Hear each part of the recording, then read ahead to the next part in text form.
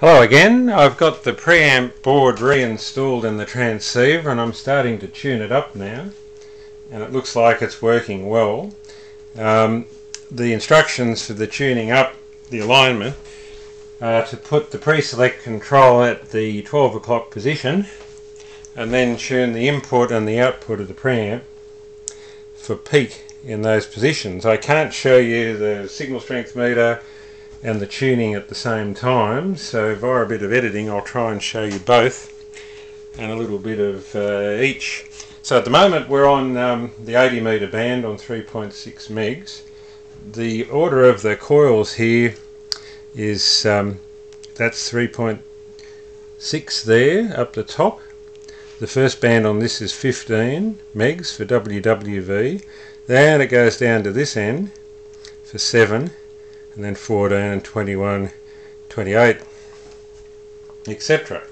So in the history of this transceiver, one of the 3.6 coils, that one, has been damaged or replaced or whatever. It should be one of these, so that's not actually non-tunable. So the only one that I can tune on the 80 meter band, I'm just trying to get the best alignment tool, is the output of the RF preamp. So we've got it tuned in. I just tune it up a little bit. Hopefully the tone won't get too loud. And we'll just go for a peak at that position.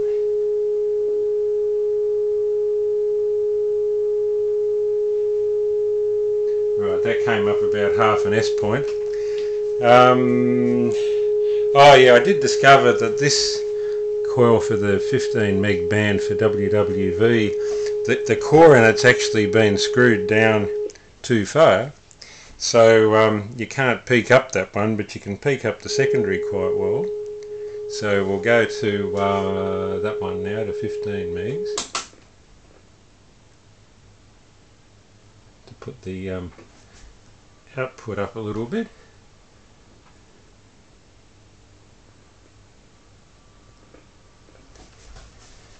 Right band.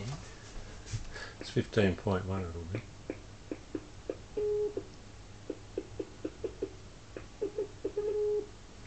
Up again a bit.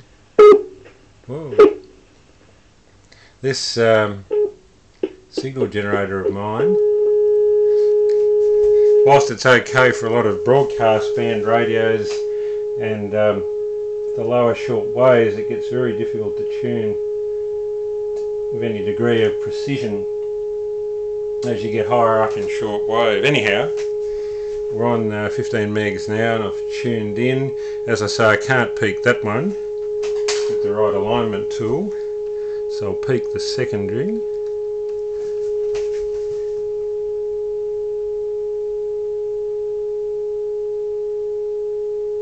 It's quite a sharp peak. Now we'll go to 40 meters. Drop down the band there.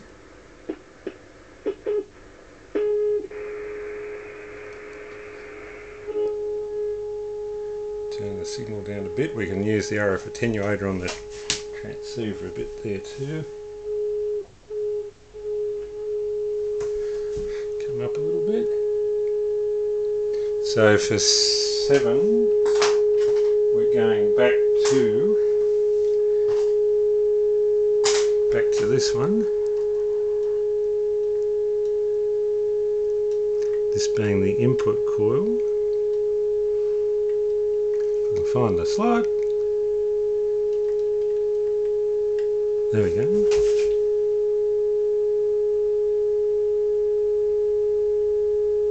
So another half an S point there and the output coil.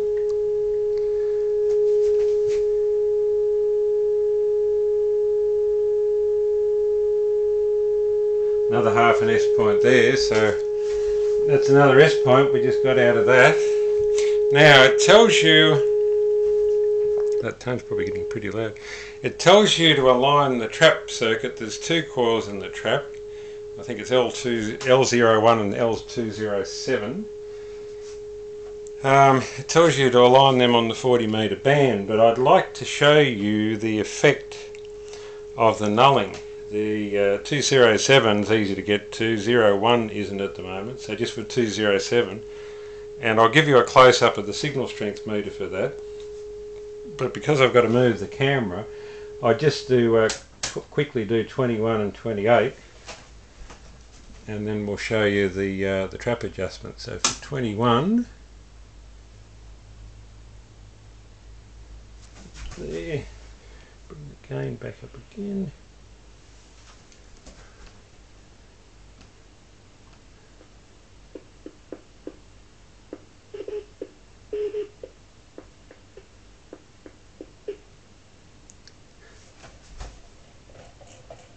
I think I'll find it with the dial on the radio.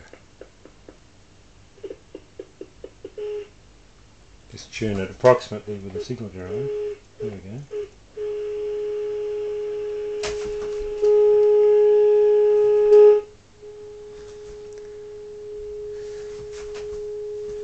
So, as I've got something on the meter to tune to.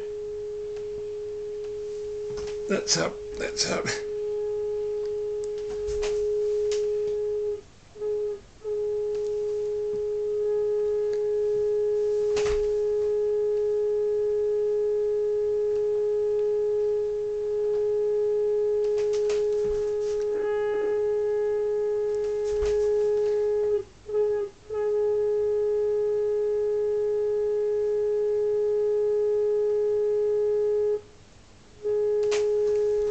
Surprisingly, it needs quite a bit of signal on 21 at the moment to get it to show up on the meter, which tends to make me think it's way out of tune.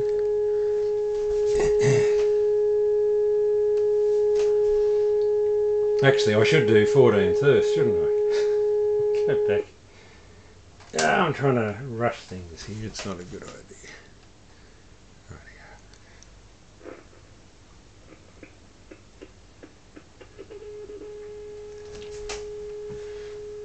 Which is a much more sensitive band on this one at the moment.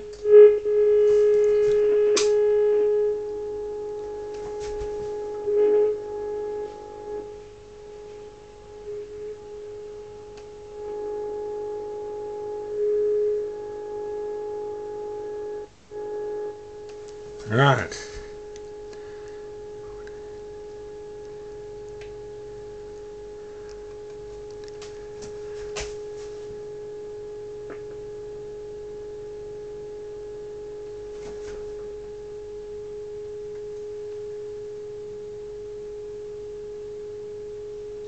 Alright, that's 14 then.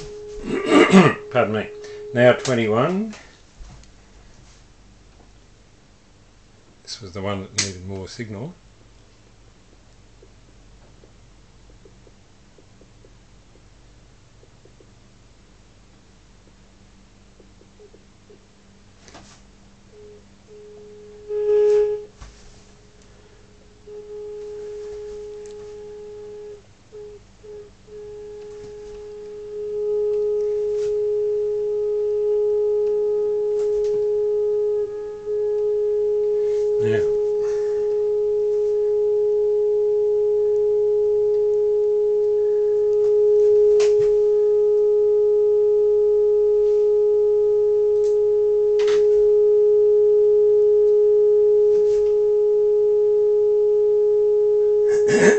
Pardon me, the output of the amplifier was peaked. It's just the input, I think, which is out here.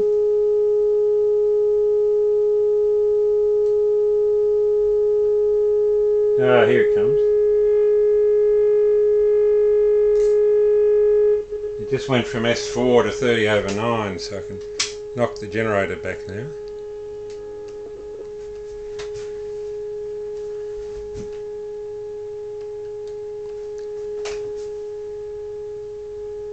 That's much better.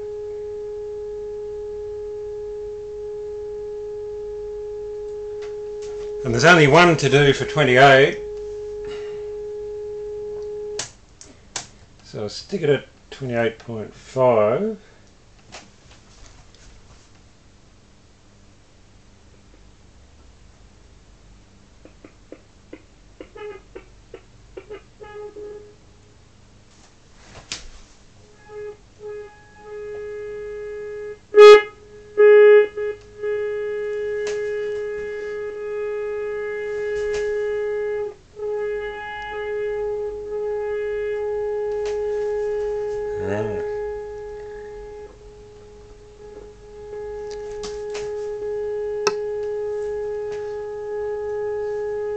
Very touchy, the peak of the signal on this fan.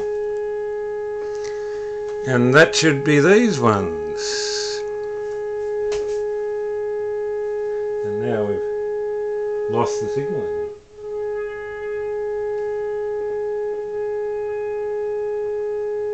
That's better.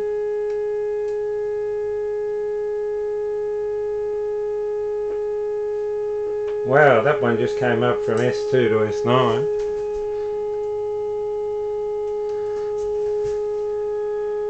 And it just went from S9 to 20/9, so I'll knock the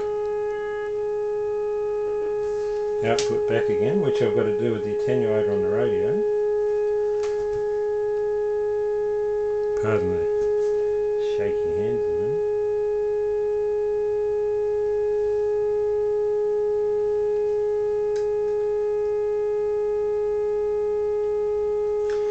Right, I'll shush that up for that. Now, having peaked up all the bands, I'll now take you round to the signal strength meter and put this on the IF frequency and show you how the trap works.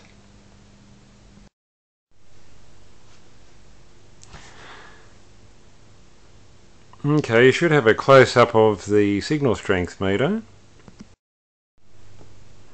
Hopefully it's reasonably focused on it. And what we're going to do is the IF null adjustment. So we go to the IF frequency, which is one of the things that prompted this 1, 2, 3, 4. Bring up the audio again.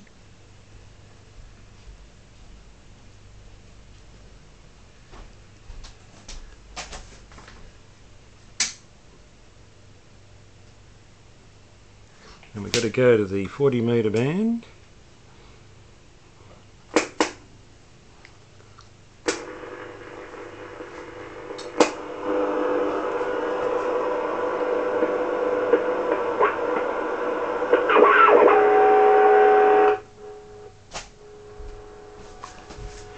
The null's so good at the moment, I've got the generator way up and you can still hardly see it.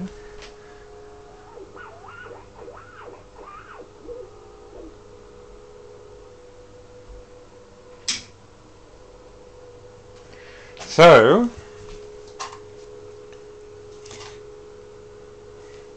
I'll show you what happens when the null is misadjusted. Keep your eye on the signal strength meter there.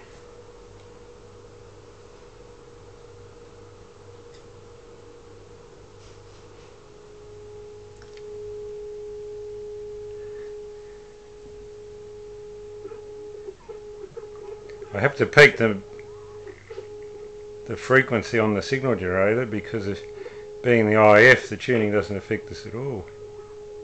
On the transceiver, that is. So, bring it, that's one side, that's right in, that's through the null, and that's the other side coming back up.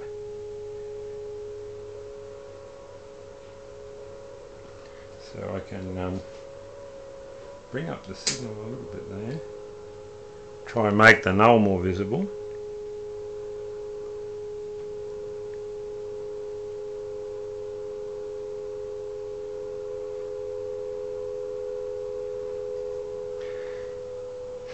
So if I was to put in that level of signal on 40 metres now on 7.15 where it's tuned, I'd be pinning the signal strength meter, I think. So it's worked very well.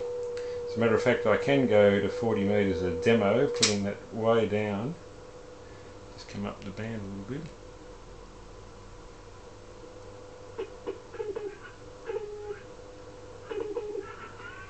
I'll tune in with the transceiver. I've changed ranges on the signal generator to get it low enough. And that's minimum output from the signal generator. It can't put out any less. I've only got the aerial capacitively coupled with a couple of pieces of wire twisted around each other here at the moment. And that's the attenuator on the transceiver up full. So you can bring it down like that. So it's running off the smell of an oily rag if it was a car or something mechanical. and that's the effect of the pre-select now on the 40 metre band. So in short, the preamps now are running really well. So, and so does the null circuit. I'll just turn that off, otherwise you might get a bit fed up with the tone, and turn the noise off. So in short, the bending of the contacts on the switch and the rewiring has fixed the problem. I'm not really sure why things were modified so that it would only work properly on 80 metres before, as putting them back to normal seems to be working really well. So it's nice to be able to get something that works surprisingly well. As a matter of fact, this thing is so sensitive now compared to the way it was before. I'd use the technical term insanely well. It just peaks up really well, and the trap works really well, as you've just seen.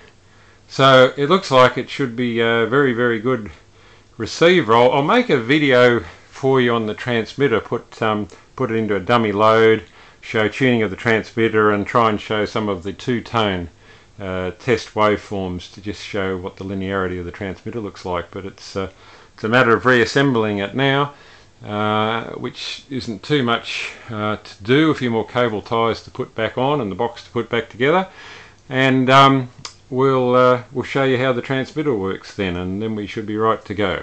Anyway, thanks for watching the videos in this series, and indeed any of my other videos, and compliments of the season. Merry Christmas and happy 2018 too. All the very best. Bye for now.